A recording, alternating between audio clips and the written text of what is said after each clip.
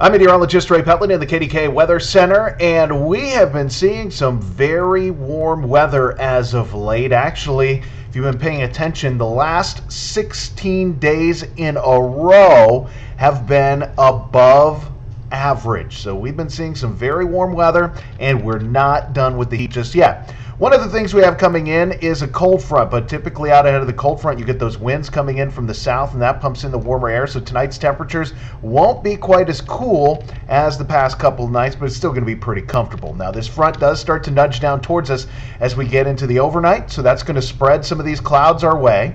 It's also going to give us a little additional moisture, and when that happens we could see a few spotty showers trying to come together. So tomorrow morning, mainly during the morning commute, some light spotty rain is possible as this front is still going to be situated just to our west. That front passes and we see clearing skies into the afternoon and evening. It's going to be a beautiful night tomorrow night into early Friday. Actually, it's going to be very cold with those winds actually coming around the front side of this high pressure and the clearing skies. That's a recipe for some of the coolest temperatures we've seen in a while. We're looking at lows to dip down into the 40s by the time we wake up early Friday, but don't get too used to that. That high pressure passes, and again, our winds are going to turn from the south, and that's going to pump in that heat as we go into the weekend, even some moisture. So some showers and even some thunderstorms become possible for parts of the weekend. So the warm temperatures, those chances of rain that are kind of situated around, are the big focuses of the forecast tonight on KDKA. They start at 4 o'clock. We hope to see you there.